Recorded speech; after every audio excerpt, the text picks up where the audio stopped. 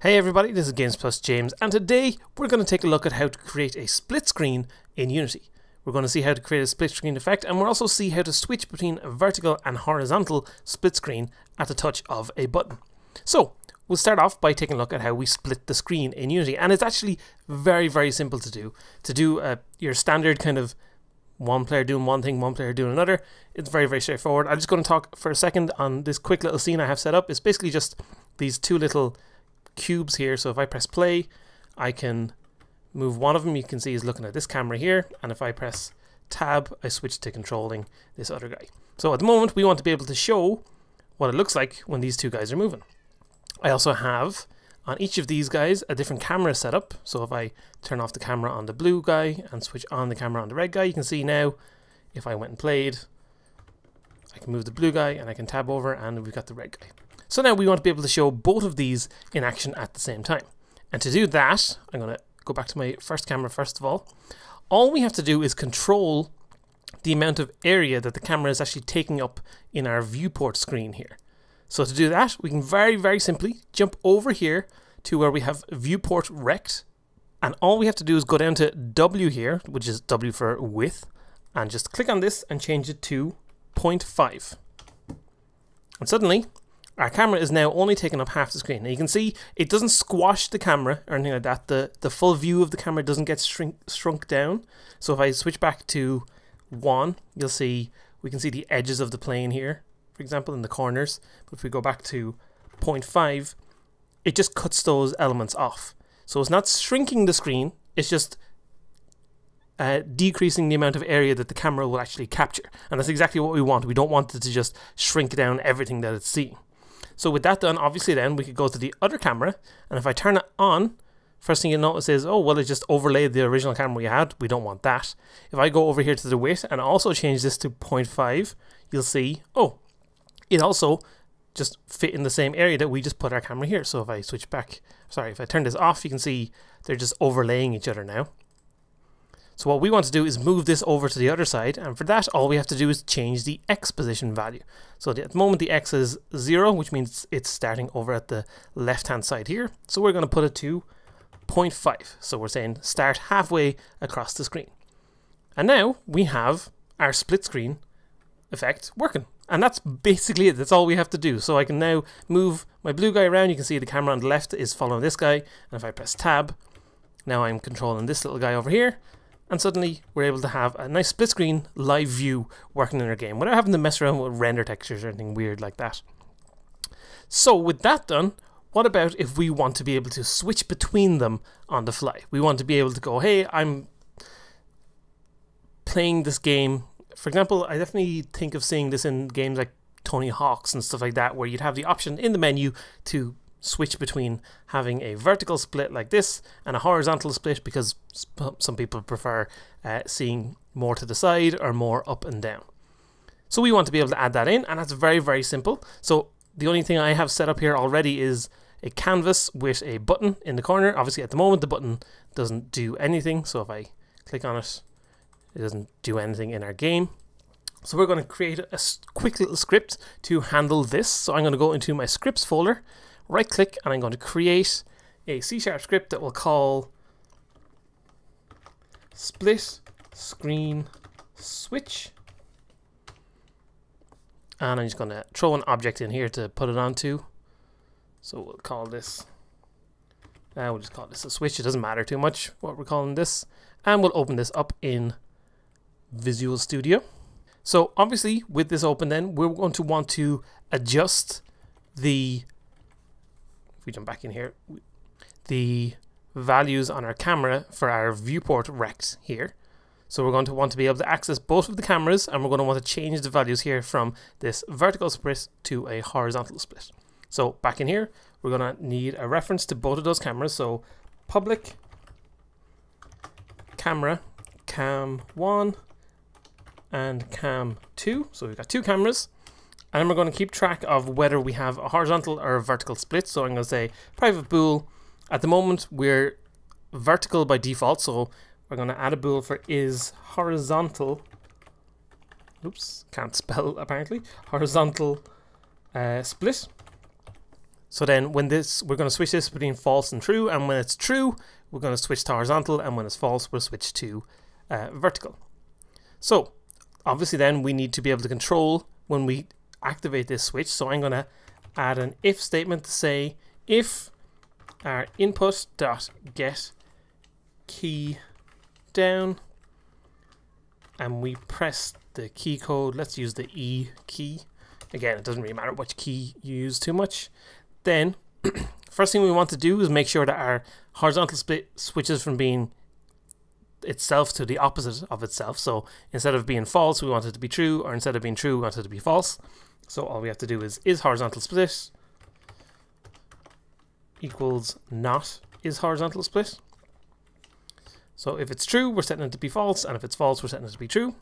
And then we want to do the code that will handle the switch. And for doing that, let's put that in its own little function down here. So we're going to create a public void, let's call it set split screen. So we're setting the type of split screen that we have, and then we're going to call this function whenever we press the key. So set split screen. And then down here we can say if is horizontal split is true. So what we're saying here is if we're switching it to be a horizontal split, then we'll do some code in here. Else we'll do some code down here for handling it being a vertical split. So let's look at what we do for handling the vertical split. If we go back in here, and we'll actually just hook up these two cameras onto our script here. If I save this, that would probably be handy too. There we go. Okay, we'll put camera 1 there and camera 2 there. So we have both of our cameras here now. If we go here to camera, what we're calling camera 1, that has an x, y of 0 and a width of 0.5 and a height of 1. And then the other camera has the same settings except for it has an x value of 0.5. So how can we set this back in our script? Well, so let's set up what's, as I said, what's happening vertically split like that. So we're going to say, obviously we need to access camera 1. And then the value we want to change on our camera 1 is the rect value. So the rect is what, where, as you can see here, where on the screen is the camera rendered in normalized coordinates. So this is what portion of our screen view this is taking up. So we're going to say camera 1 rect equals a new rect. And what are those 4 values? Well, we know the camera has 0 on the x-axis and 0 on the y-axis because we're starting it on the side here and on the bottom here. So then go back over here. We know that the width we want to be 0.5. So the next value we put in here is 0.5 f, and then the height we want it to be is 1 f. So we want to take up the full screen height wise. So then for our camera 2 dot rect, we'll set this to be equal to a new rect as well. But this time we're going to start at 0.5 and then 0 again on the y-axis. And again, the width will be 0.5 and the height will be 1. Okay, so with both of those done, what happens when we want to do a split horizontally? Well, we're obviously going to do the same thing. So we're going to say camera 1 dot rect